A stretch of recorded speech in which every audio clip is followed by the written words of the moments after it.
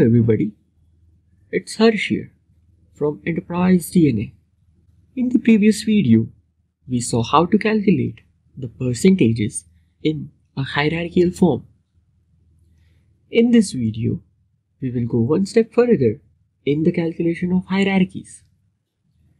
Today, we will see how to calculate the ranking in a hierarchical form, which is a little bit more complex subject in comparison to the concept which we witnessed in our last video. In the past, we have already showcased about how to calculate the ranking over a specific one set of data.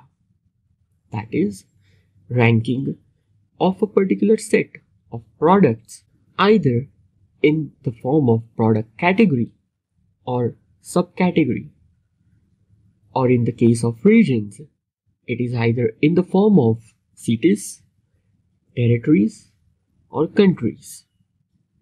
But today, we'll learn how to calculate it when all the different sets of fields are being combined together in a single set of hierarchy. So now, let's head over to the Power BI and see how it is being done. In this scenario, we have created a set of hierarchy where the first level of hierarchy is in the form of territories. Second level is in the form of customers. And third level is in the form of product names. You might wonder what's the logic behind in order to create this type of hierarchy. The thing is, we need to find out how we are performing at each and every territorial level. And then, inside each territory, we want to find out who are our best performing customers. And finally, we want to find out what are the best products our customers like to purchase in their respective territories over a period of time. So while we have already defined our scenario, let's proceed with our creation of measure step by step. First, we will start with the wrong approach in order to understand why the conventional way of calculating the ranking by simply making use of rankx function will not yield the correct results, and what are the errors we see, and then based on all those shortcomings, we will write the correct measure in order to evaluate the results for each and every level of hierarchy in a right manner. So let's first create a measure based on simple rankx function. In order to save time, I have copied and pasted the measure. In the measure, we have created three variables for each of the hierarchy using the simple rankx function. And then, as we learned in our previous video, we made a usage of isInScope function since we are dealing with hierarchies. So let's load this measure and check out the results. As we can see onto our screen that a territory with the highest total sales is being ranked first. The territory with the lowest total sales is being ranked last. So far, we are getting the correct results. Now, if we click onto a plus sign and expand any of our territory in order to see how our customers are getting evaluated. So let's see the results of our customers. And now, if we see our customers with the highest total sales is being ranked first under that particular territory. Let's scroll down and see whether they are getting evaluated correctly or not. So far, we can see that they are getting evaluated correctly. Finally, we can check our results for the products in order to see whether they are also getting correctly evaluated or not. So let's click onto a plus sign for any of our customers. So as we can see, our product with the highest sales for that particular customer under that particular territory is getting ranked first, and so on and so forth. Yes, we have observed that the customers as well as the products which doesn't contain any sales value are still getting ranked. But that's not the main concern here. It is the concern, but not an important one. We can stop evaluating those rankings by using the isBlank function. But the important thing is, we still haven't been able to prove why this measure is considered as wrong in the first instance itself. Let's drill up all the way and then expand all our hierarchies rather than clicking onto each and every plus button individually.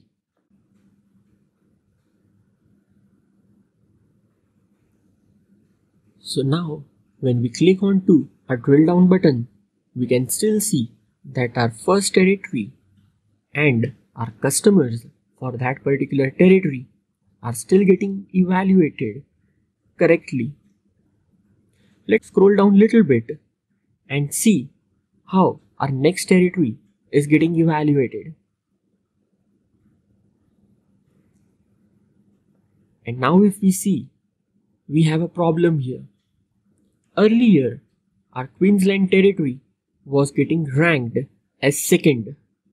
But since we clicked onto a drill down button, now it is getting evaluated as third. Let's see how our products are getting evaluated when we further click onto a drill down button. And as we observe, our New South Wales territory, which was getting ranked as first in the earlier scenarios, is now getting ranked as second. And the State Limited, which is our customer, which was earlier getting ranked as first, is now also getting ranked as second. So now we are starting to see a problem here when we click onto a drill down button. So why this is actually happening? When we clicked onto the plus sign individually, it was evaluating the results correctly. But when we started to expand all the levels at the same time, we started to get the incorrect results. The reason being is, when we click onto the plus sign, we are just simply sneaking it under the hood by still staying at the top level of hierarchy.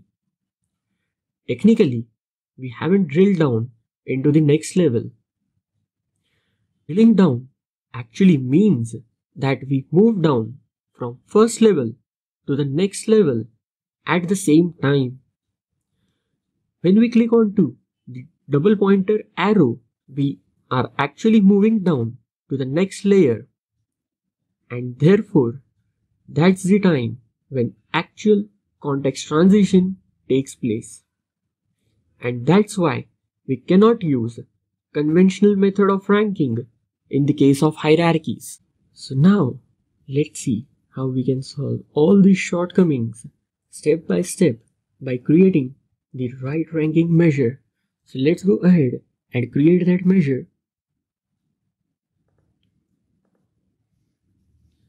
We will name our measure as ranking right measure.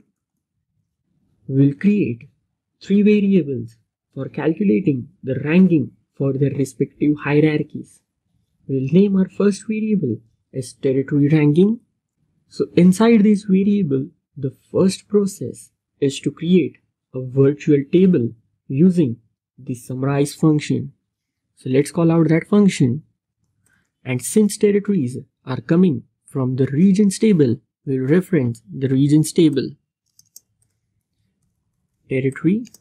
Once we have created our virtual table, then inside this we need to create a virtual column which will help us to evaluate the ranking for that particular hierarchy.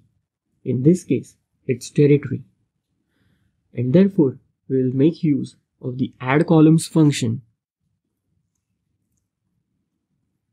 We will name our virtual column as territory ranking, and now we'll write the same conventional ranking formula. Rank X, all regions table, referencing the region's territory field, total sales, and now we want to rank our highest sales as first and the lowest sales as last. And finally, we will convert this virtual table into a scalar value by wrapping up inside the sumX function. And we will call out the virtual column which we have created. So now we will implement the exact same technique for the other two variables as well, that is customer ranking as well as the products ranking. And lastly, we will make usage of isInScope function and call out each of our variable against that particular level of hierarchy. So let's go ahead and create our remaining two sets of variables. So now, while we have already created all the sets of variables for each of the level of hierarchy, and we have placed each of the variable against that particular field using the isInScope function. So let's load our formula and check out the results. Let's bring the measure into our matrix visual. Let's expand a little bit. And so far, as we can see, that ranking at a territory level is getting evaluated correctly. Let's drill down further and check our customer ranking. So far, our New South Wales territory is getting evaluated correctly, so as our customers. Let's scroll down a little bit to see how this time around our Queensland territory is getting ranked.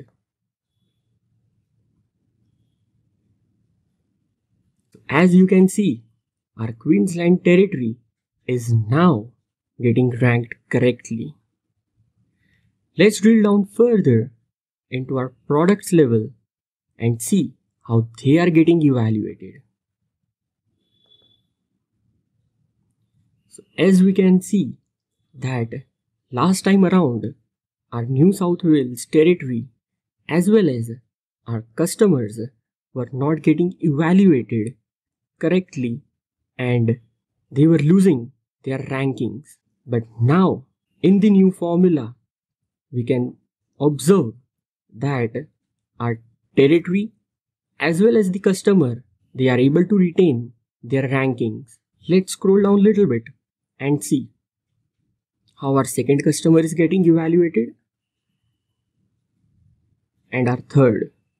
So far we are seeing that we are getting the right results, but the only thing is we are still not able to get rid of our ranking against the blanks. So now to get rid of blanks, we will have to replace the reference of the respective dimension table names with that of the sales table name.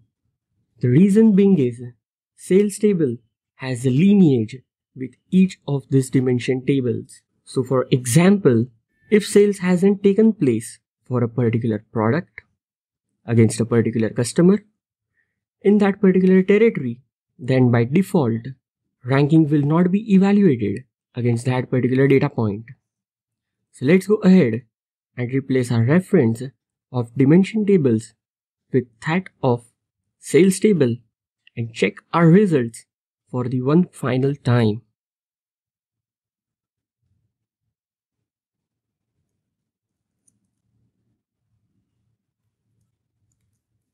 And while now we have already changed the reference to the sales table name, let's check out the results. And so now we see that our ranking is now only limited to a data point where we have a sales value. Let's scroll down a little bit. So we see that our ranking is now getting evaluated correctly as per our expectations. Finally, before we sign off, here is an important note.